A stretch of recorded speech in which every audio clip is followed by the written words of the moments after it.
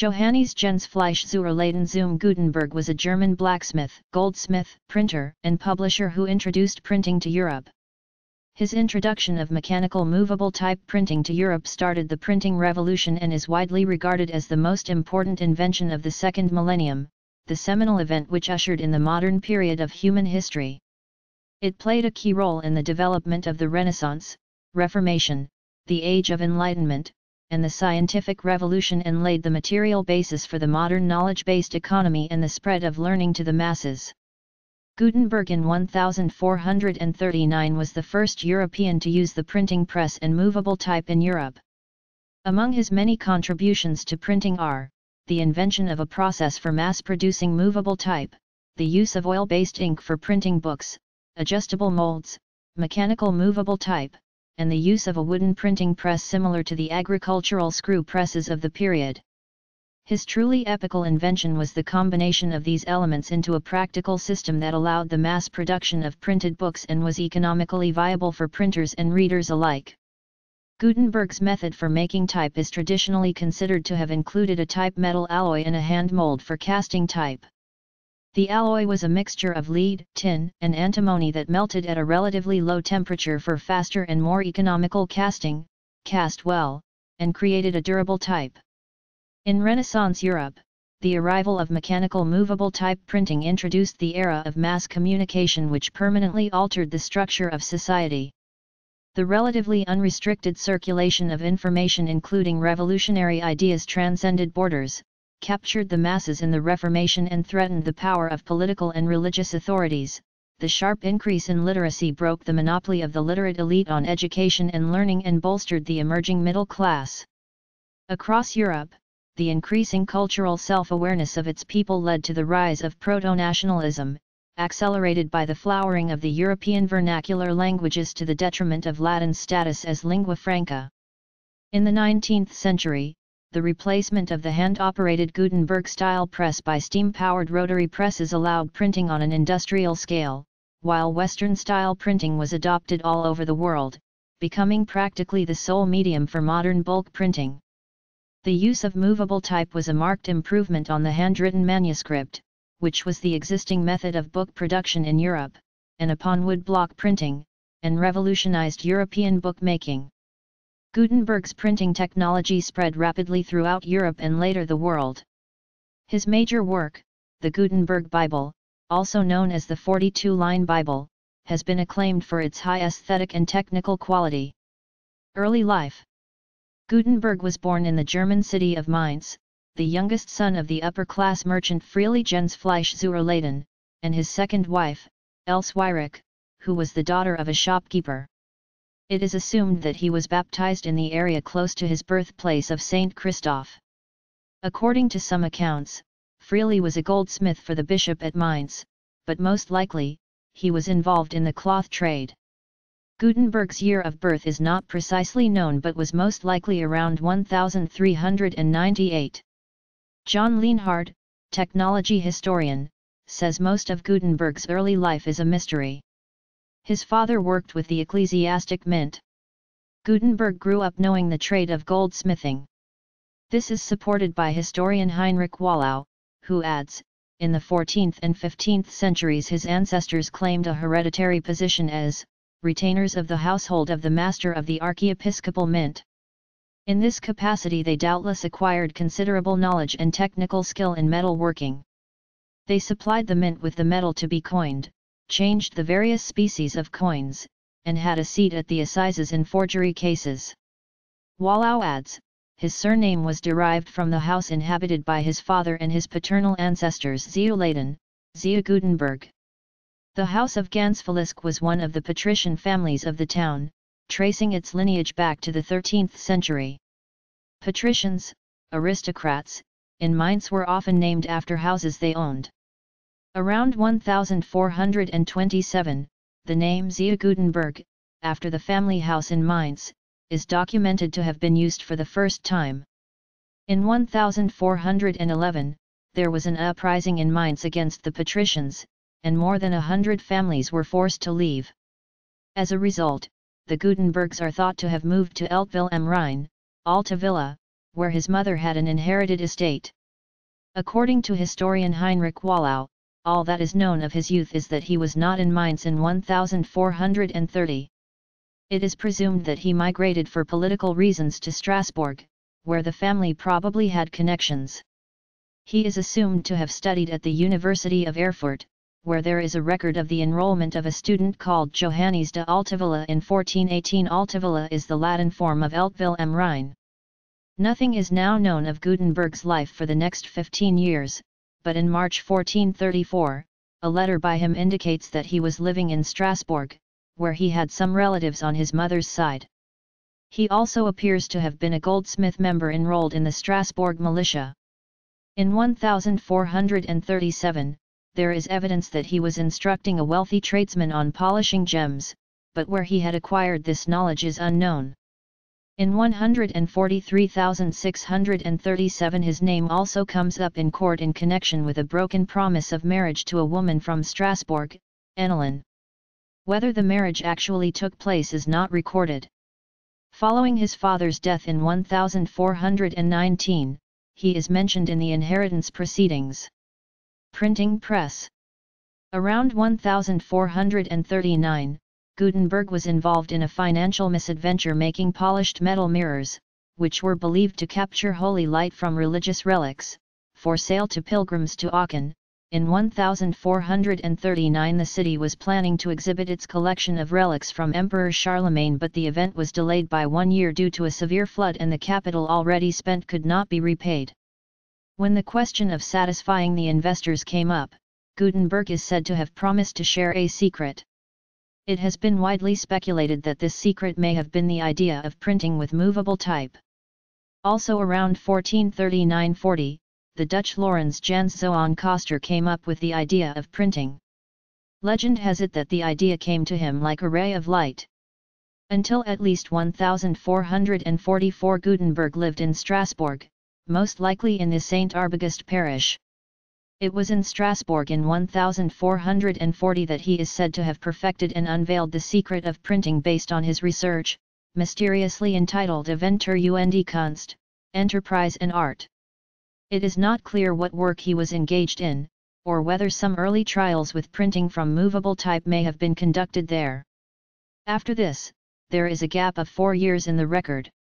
In 1448, he was back in Mainz, where he took out a loan from his brother-in-law Arnold Gelfus, quite possibly for a printing press or related paraphernalia.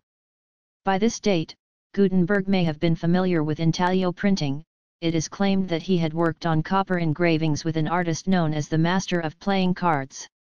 By 1450, the press was in operation, and a German poem had been printed, possibly the first item to be printed there. Gutenberg was able to convince the wealthy moneylender Johann Fust for a loan of 800 guilders. Peter Schoffer, who became Fust's son-in-law, also joined the enterprise. Schoffer had worked as a scribe in Paris and is believed to have designed some of the first typefaces. Gutenberg's workshop was set up at Hof Humbrecht, a property belonging to a distant relative. It is not clear when Gutenberg conceived the Bible project, but for this he borrowed another 800 guilders from Fust, and work commenced in 1452.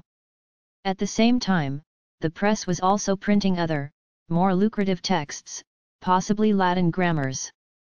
There is also some speculation that there may have been 2 presses, one for the pedestrian texts, and one for the Bible. One of the profit-making enterprises of the new press was the printing of thousands of indulgences for the Church, documented from 1454 to 1455. In 1455 Gutenberg completed his 42-line Bible, known as the Gutenberg Bible. About 180 copies were printed, most on paper and some on vellum. Court case. Sometime in 1456, there was a dispute between Gutenberg and Fust demanded his money back, accusing Gutenberg of misusing the funds. Meanwhile, the expenses of the Bible project had proliferated, and Gutenberg's debt now exceeded 20,000 guilders. Fust sued at the Archbishop's court. A November 1455 legal document records that there was a partnership for a project of the books, the funds for which Gutenberg had used for other purposes, according to Fust. The court decided in favor of Fust, giving him control over the Bible printing workshop and half of all printed Bibles. Thus Gutenberg was effectively bankrupt, but it appears he retained, or restarted, a small printing shop, and participated in the printing of a Bible in the town of Bamberg around 1459, for which he seems at least to have supplied the type. But since his printed books never carry his name or a date, it is difficult to be certain, and there is consequently a considerable scholarly debate on this subject.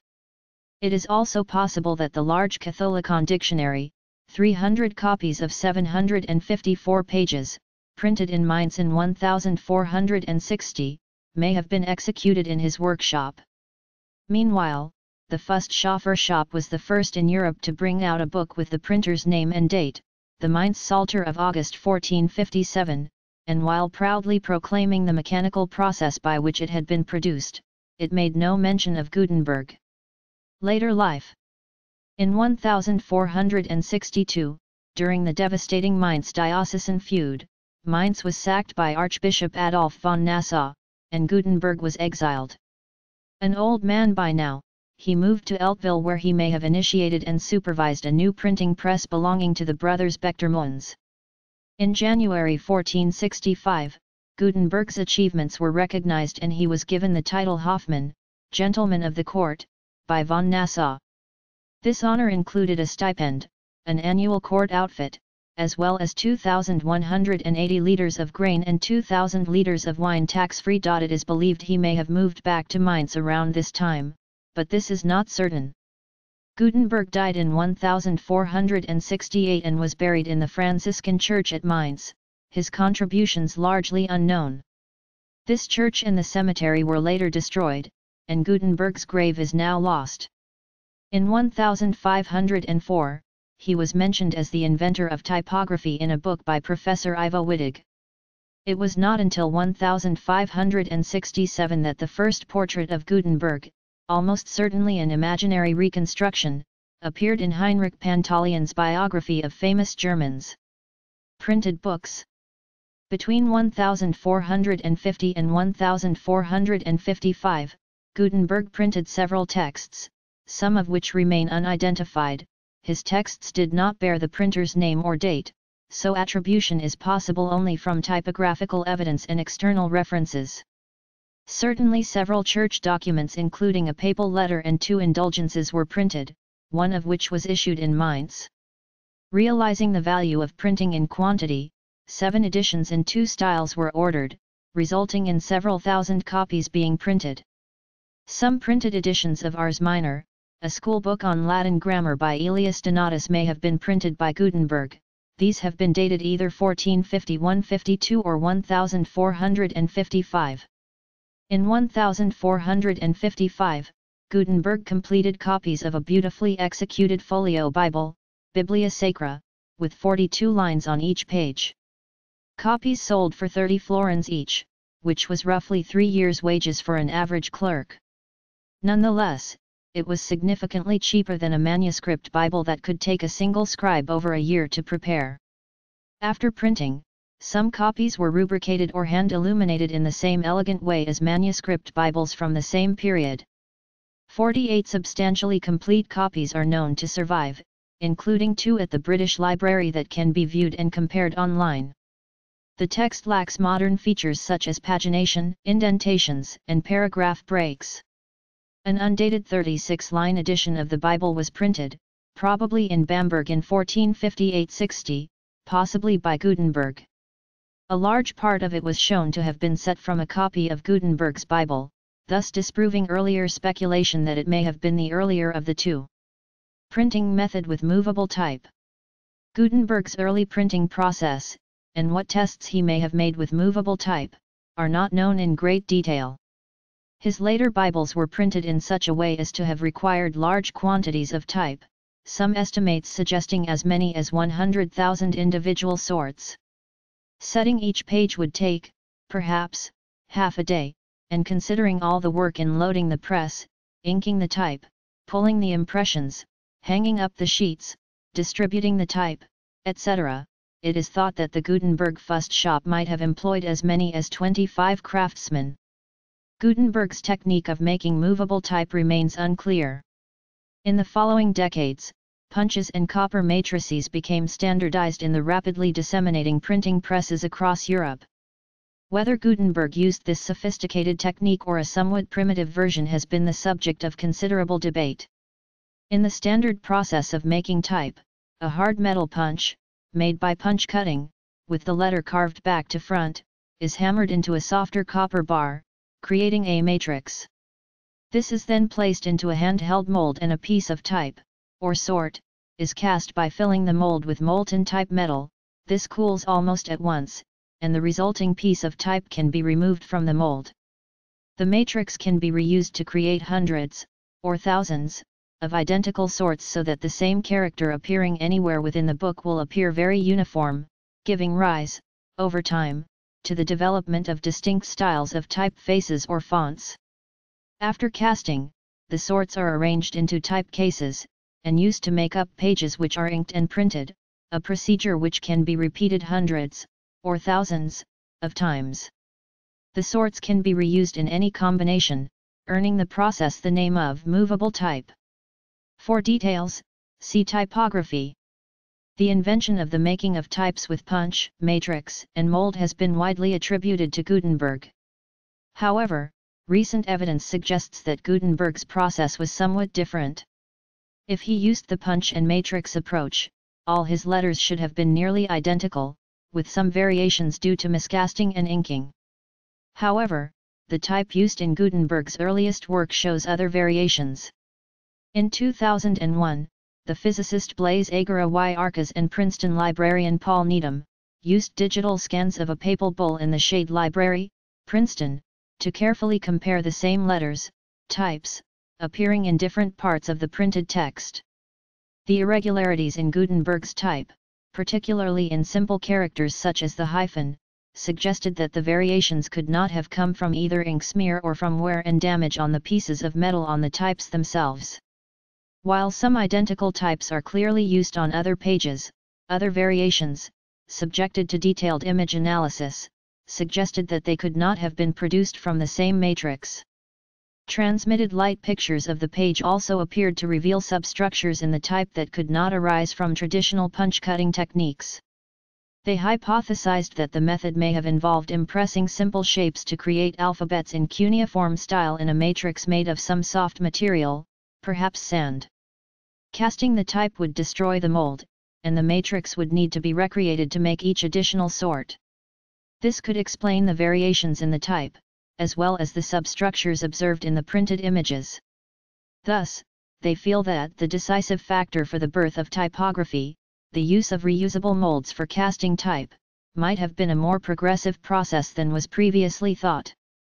They suggest that the additional step of using the punch to create a mold that could be reused many times was not taken until 20 years later, in the 1470s. Others have not accepted some or all of their suggestions, and have interpreted the evidence in other ways, and the truth of the matter remains very uncertain. A 1568 history by Hadrianus Junius of Holland claims that the basic idea of the movable type came to Gutenberg from Lorenz Jans Zoon Coster via Fust, who was apprenticed to Coster in the 1430s and may have brought some of his equipment from Haarlem to Mainz. While Coster appears to have experimented with molds and castable metal type, there is no evidence that he had actually printed anything with this technology. He was an inventor and a goldsmith. However, there is one indirect supporter of the claim that Coster might be the inventor. The author of the Cologne Chronicle of 1499 quotes Ulrich Zell, the first printer of Cologne, that printing was performed in Mainz in 1450, but that some type of printing of lower quality had previously occurred in the Netherlands. However, the chronicle does not mention the name of Coster while it actually credits Gutenberg as the first inventor of printing in the very same passage, FOL 312. The first securely dated book by Dutch printers is from 1471 and the Coster connection is today regarded as a mere legend. The 19th-century printer and type founder Fournier Lejeune suggested that Gutenberg might not have been using type cast with a reusable matrix, but possibly wooden types that were carved individually. A similar suggestion was made by Nash in 2004. This remains possible, albeit entirely unproven. It has also been questioned whether Gutenberg used movable types at all. In 2004, Italian professor Bruno Fabiani claimed that examination of the 42-line Bible revealed an overlapping of letters, suggesting that Gutenberg did not in fact use movable type, individual cast characters, but rather used whole plates made from a system somewhat like a modern typewriter, whereby the letters were stamped successively into the plate and then printed. However, most specialists regard the occasional overlapping of type as caused by paper movement over pieces of type of slightly unequal height. Legacy. Although Gutenberg was financially unsuccessful in his lifetime, the printing technologies spread quickly, and news and books began to travel across Europe much faster than before. It fed the growing Renaissance, and since it greatly facilitated scientific publishing, it was a major catalyst for the later scientific revolution. The capital of printing in Europe shifted to Venice, where visionary printers like Aldus Manutius ensured widespread availability of the major Greek and Latin texts. The claims of an Italian origin for movable type have also focused on this rapid rise of Italy in movable type printing. This may perhaps be explained by the prior eminence of Italy in the paper and printing trade. Additionally, Italy's economy was growing rapidly at the time, facilitating the spread of literacy. Christopher Columbus had a geographical book, printed by movable types, bought by his father. That book is in a Spanish museum.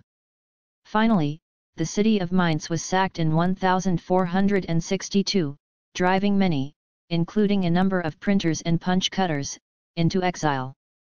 Printing was also a factor in the Reformation. Martin Luther's 95 Theses were printed and circulated widely. Subsequently he issued broadsheets outlining his anti-indulgences position. Certificates of indulgences were one of the first items Gutenberg had printed. The broadsheet contributed to development of the newspaper. In the decades after Gutenberg, many conservative patrons looked down on cheap printed books. Books produced by hand were considered more desirable. Today there is a large antique market for the earliest printed objects. Books printed prior to 1500 are known as incunabula. There are many statues of Gutenberg in Germany, including the famous one by Bertel Thorvaldsen, 1837, in Mainz, home to the eponymous Johannes Gutenberg University of Mainz and the Gutenberg Museum on the history of early printing. The latter publishes the Gutenberg Jahrbuch, the leading periodical in the field. Project Gutenberg, the oldest digital library, commemorates Gutenberg's name. In 1952, the United States Postal Service issued a 500th anniversary stamp commemorating Johannes Gutenberg's invention of the movable type printing press. In 1961, the Canadian philosopher and scholar Marshall McLuhan entitled his pioneering study in the fields of print culture, cultural studies, and media ecology, The Gutenberg Galaxy, The Making of Typographic Man. Regarded as one of the most influential people in human history, Gutenberg remains a towering figure in the popular image. In 1999, the Ondi Network ranked Gutenberg the #1 most influential person of the second millennium on their Biographies of the Millennium Countdown. In 1997, Time Life magazine picked Gutenberg's invention as the most important of the second millennium. In space, he is commemorated in the name of the asteroid 777 Gutenberg. Two operas based on Gutenberg are being The Confession and Last Testament of Johannes Gensfleisch, also known as Gutenberg, master printer, formerly of Strasbourg and Mainz, from 2001 with music by Gavin Bryars, and La Nuit de Gutenberg, with music by Philippe Manuri, premiered in 2011 in Strasbourg.